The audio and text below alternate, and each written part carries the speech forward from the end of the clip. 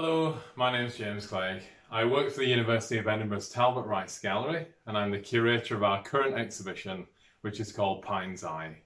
Pine's Eye is a large group exhibition that runs across our distinctive spaces.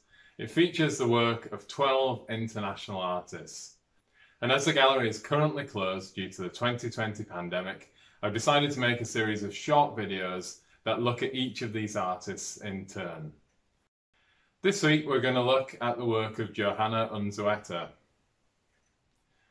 Johanna has created a large site-specific wall mural for the exhibition called One-to-One Resonance.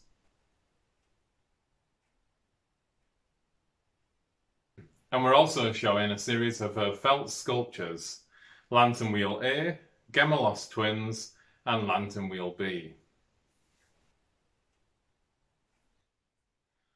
I think Johanna's work gives us a really good opportunity to think about the way different forms describe our different relationships to nature.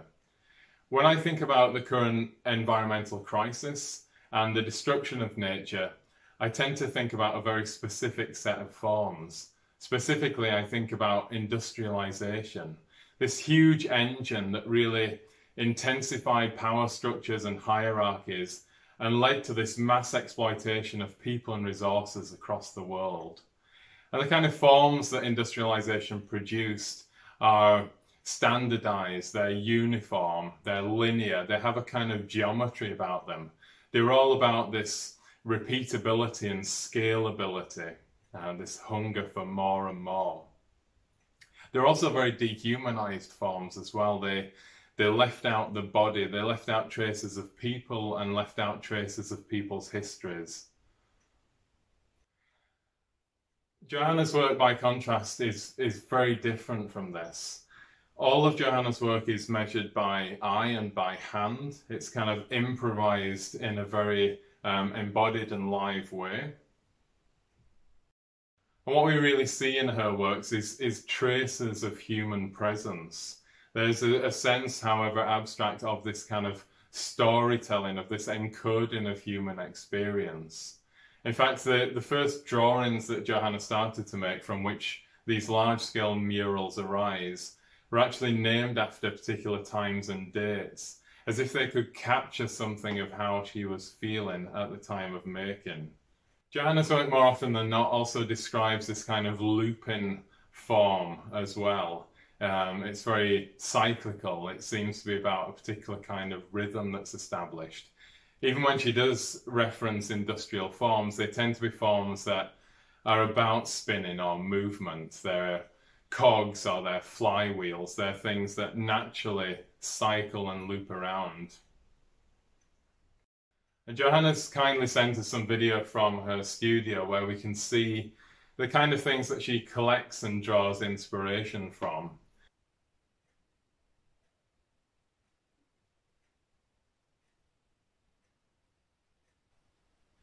Many of the materials used in Johanna's work are homemade as well.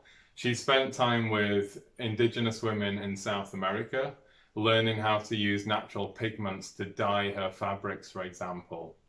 And here in the studio, she's showing us a project that she worked on to upcycle denim. So she would take denim fibers, mix them with cotton, and then produce this new kind of fibrous material that then could be woven into these robes. As we move across the studio, we're then able to see some of the preparatory drawings that Johanna makes before realizing these large murals on site. This is from one of her first murals, which was made in Mexico in 2017. It was made for the Sala de Arte Público Siqueiros.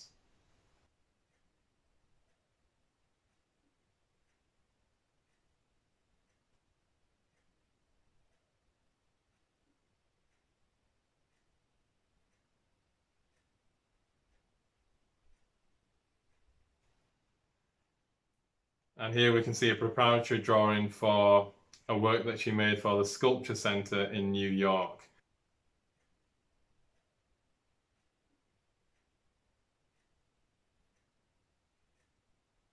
And now we start to see some of the images that you'll be familiar with from the installation shots.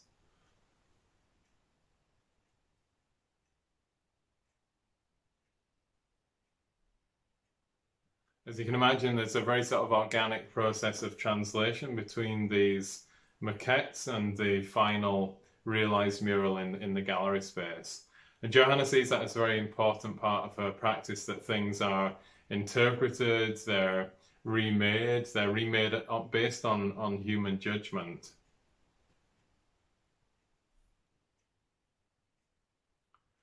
And here we're seeing other works that she's starting to prepare for future projects, experimenting with different forms and with working on different materials. As an artist from Chile, Johanna is acutely aware of the struggles between indigenous people and colonial oppressors. So in South America, before Spanish colonization, a lot of the women would spin and weave their own textiles. And this was very much about preserving memories of the past. There are iconic images of women spinning, and it appears to be a form of magic, of connection, of empowerment. And through weaving these different textiles, they would weave in different patterns and codes that would effectively teach them about their ancestors. So it's really tied up with the preservation of their culture.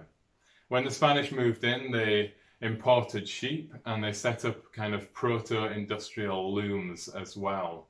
So that was a way of trying to bring in this very modern Western view of production.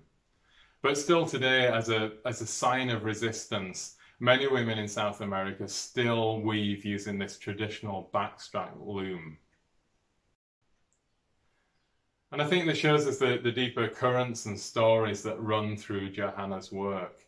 So what might first seem quite abstract, I think reveals something else. It's definitely not abstract in a modern art way. It's not abstracted from the body, it's not abstracted from experience, it's not abstracted from care and relationships and all the things that go into this very embodied sensibility. And I think that sensibility is very important if we're going to have a more harmonious relationship with nature.